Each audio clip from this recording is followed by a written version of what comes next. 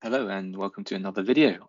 Today we are going to be looking at a A2, so that's year 12, year 13, or all of the exam board, the syllabus, micro paper. So paper 1, markets and business behavior, 2019, paper 1, and all content across both years. As always, what I'm going to do is run through section A, go through it as quickly as possible, but explain my reasoning behind all of the questions and answers, and hopefully give you a better understanding of how to go through and get full marks in this section so that you can really boost your grades for section B, section C, and boost that overall mark for yourself. So as always, for A2 papers, we have 30 minutes to complete section A, which means that we will try and get through that as quickly as possible. I've never gone over the time, even with explaining all of my reasoning. So I will endeavor to do the same as well. Okay, let's get started. So between 2016 and 2017, the average price of new build houses in the UK rose by an estimated 5.4%. And you've got all the information here, the year, the quantity of UK new house builds. With reference to the data provided, calculate the PES of supply for new house builds between 2016 and 17.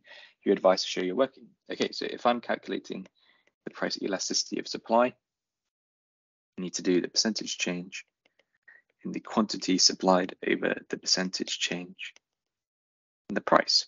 So according to this, the average price of new build houses rose by 5.4%. And the percentage change in quantity supplied, we can use this information here, the quantity of new UK house builds. So if I want to do this percentage change, in case you struggle with that, it's new minus old, over old, and then times 100, with 2017 being the new value and 2016 being the old value. So if I plug that into my calculator, I do 162,880 minus 134,612 over 134,612 times 100, and I would get 21%. I put that into 21 over 5.4, that gives me an answer of 3.9. And actually, often because of the estimation and rounding figures, and it's typically within the range, the answer, but 3.9 seems applicable. And it hasn't told us to round it to any particular amount. A 2.5% increase in new build house prices in one region of the UK causes a 10% increase in the number of houses built. Ceteris paribus, so this suggests that supply of new house builds is, again, then we've got all these different options, but let's actually just work that out quickly because that would be the easiest thing to do. Okay, so there's a 10% increase in the supply and there's a 2.5% increase in the prices, which means that the PES is 4. So what that tells me is that it is relatively price elastic. So I know that the answer is going to be C. It's not perfectly price elastic because the value isn't equal to infinity. So this is going to be equal to infinity. It's not price inelastic because it's not less than 1. Perfectly price inelastic because it's not equal to 0. And it's not relatively price inelastic because it's not less than 1. That's what I meant to say. So it's not, let's just hit that and then like that, not equal to 0, and it's not less than 1. Okay, explain one factor that is likely to determine the price elasticity of new house builds. Now there is going to be a whole load of different things. So you could think about the availability of workers, the time period, the land that's available, the raw materials that are available. All of those things are going to influence the way in which it's built. Technology, for example. So one factor influencing the PES of house builds, new house builds, is the supply of raw materials available. If they are difficult to obtain,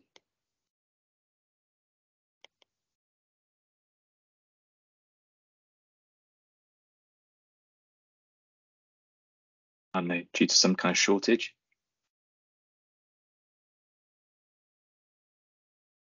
Housing becomes more price inelastic. Housing supply becomes more price inelastic.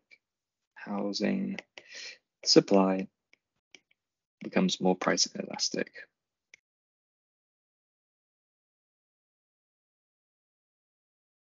There we go. Okay. In August 2017, Hurricane Harvey caused the closure of nearly a quarter of the oil production capacity in the United States. Okay, so it's influencing the supply of it. Draw a supply and demand diagram to show the likely microeconomic effects of the hurricane on the US oil market. Okay, so first thing I'm going to do is just label my axes so I can make sure that I don't lose marks for that, because there's 4 marks in total. Here is my demand. Here is my original supply. And there is my initial equilibrium. Because it's closed nearly a quarter of the oil production capacity, it's going to be an inward shift of supply. We're going to show, logically, we want to show that quantity is going down that way, that there's not as much oil that's being able to be produced. So here's my new supply curve. It's 2, doesn't really matter how far you shift it in. There's P2, the price of oil is going to be higher because there's fewer people who are making it. And that's it. Yeah, you don't need to do anything else other than that. Maybe I could draw that, but it's not necessary. Okay, the diagram shows the movements from position X to Y on the production possibility frontiers. In which one of the diagrams does the movement from X to Y illustrate the most likely impact on the US economy of a natural disaster such as Hurricane Harvey? Well, a natural disaster is going to wipe out a quantity of factors of production, and also potentially reduce the quality of the remaining factors of production, which means that the production possibility frontier is going to be most likely shifting inwards to represent that. So the one that represents this is A. B is not correct. It would show an improvement in the quality of the factor production, like some kind of improvement in technology or research or development. C is showing a change in the output of a redirection of goods towards consumer goods, but you would expect actually you would go the other way, going from Y to X, because the US would want to produce more capital goods to increase the production of whatever it might be, like oil, other capital equipment that was destroyed. And Y is not correct, it's showing a output that's beyond the actual output, positive output gap, which is not going to be the case as well. Okay, question 3. According to the Royal Mail, more hair and beauty salons opened on UK high streets last year than any type of independent business. Yeah.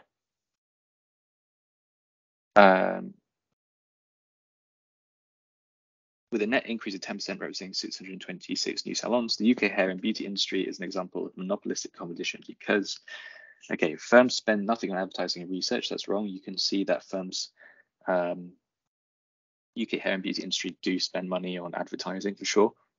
Dominated by a few large firms is wrong. There's loads of independent barbers and independent hairdressers. The products are homogenous. No, that's not true. You can get different services when you go into a barber shop or a hairdresser's, and there are low barriers to entry and exit. There are relatively low barriers to entry and exit. There are some, but they are low. They're not expensive compared to opening up a tech company, for example. Okay, draw a cost and revenue diagram to show the long run equilibrium of a firm in monopolistic competition. So what we want to do is show that they're profit maximizing, but we want to show that they won't be making supernormal profits due to the existence of low barriers to entry. So this is what we would do. We have revenue, costs, we have quantity. I'm going to draw my marginal cost curve like so.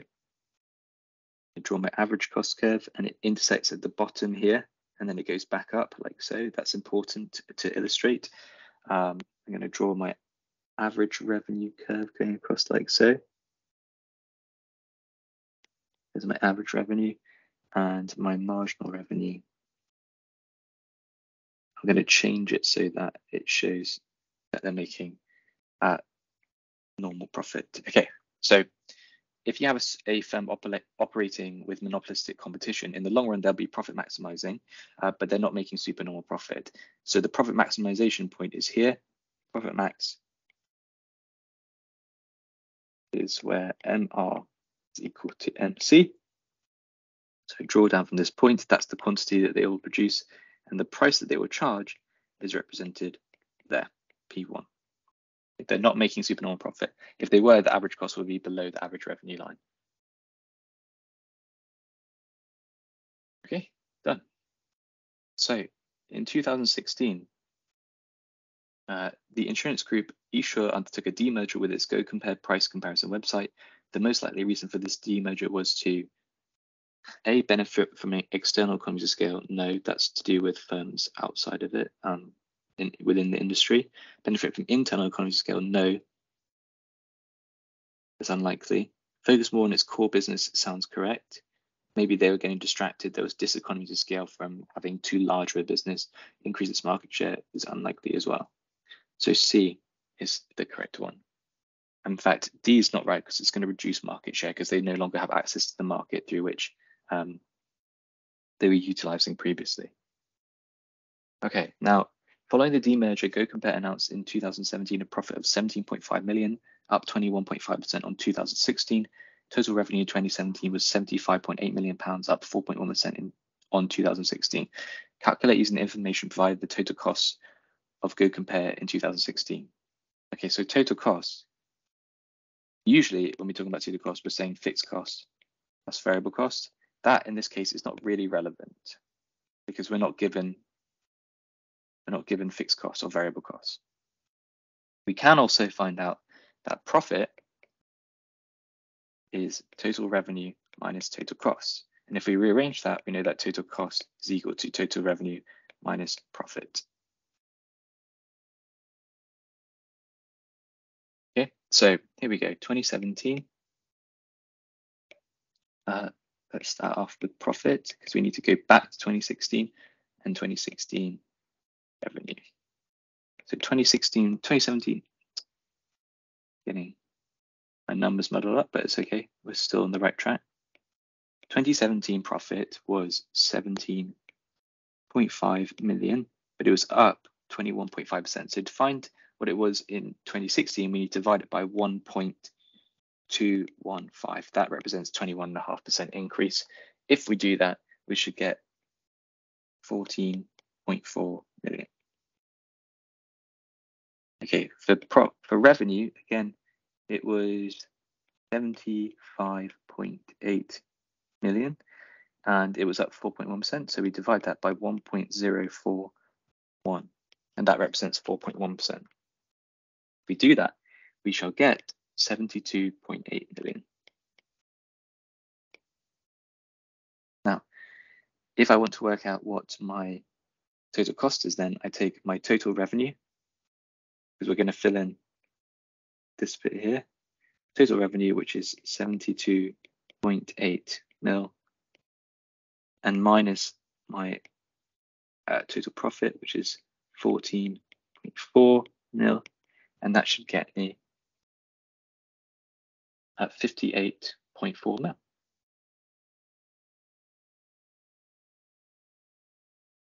That's the cost. Okay, 4 marks. There's quite a lot of calculations, not too difficult. Just make sure that you know how to divide to go back into, from a percentage increase. Question 5, the last one. Okay, so free market economics is being challenged. The arguments for and against are being increasingly discussed with many countries. Explain how resources are allocated in a free market economy. Okay, well, in a free market economy, they're allocated according to the price mechanism, which is the intersection of demand and supply.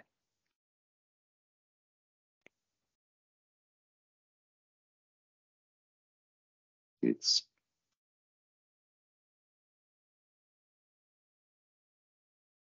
putting the price mechanism.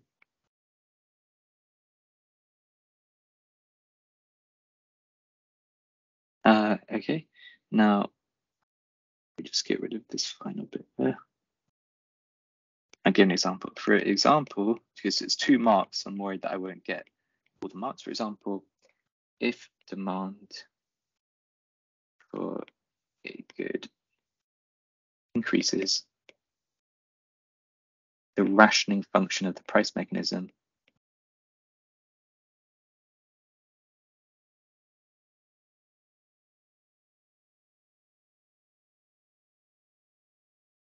will increase the price to reduce the demand.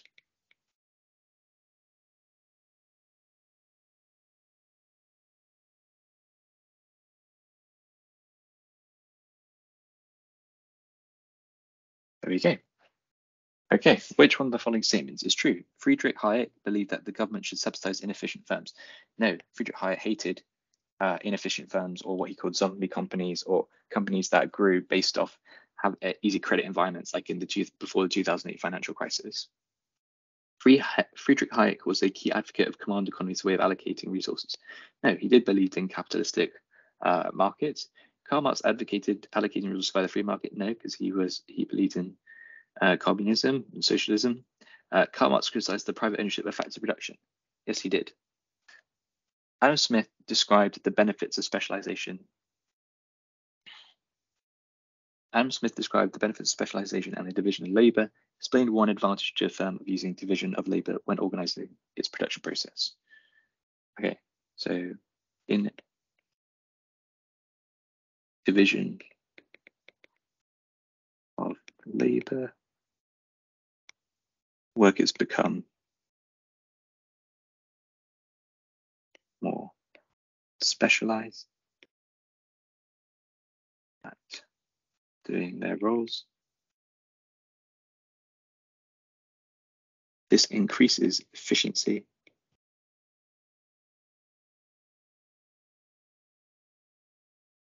of workers, reducing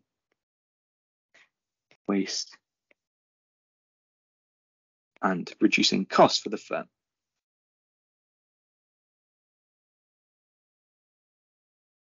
Because the question says, what is the benefit, one advantage to a firm? So just making sure that we explain that at the end as well. Okay, that is all of section A done. Total there of 25 marks. I believe that I've gone well under the allocated time of 30 minutes and have hopefully explained this all to you in a way in which makes sense. If you have any questions, pop them into the comment section, let me know and I'll get back to you as soon as possible, and I will come back with another video in the near future. In the meantime, many thanks and good luck with any exams or any learning that you have going on at the moment. Thank you.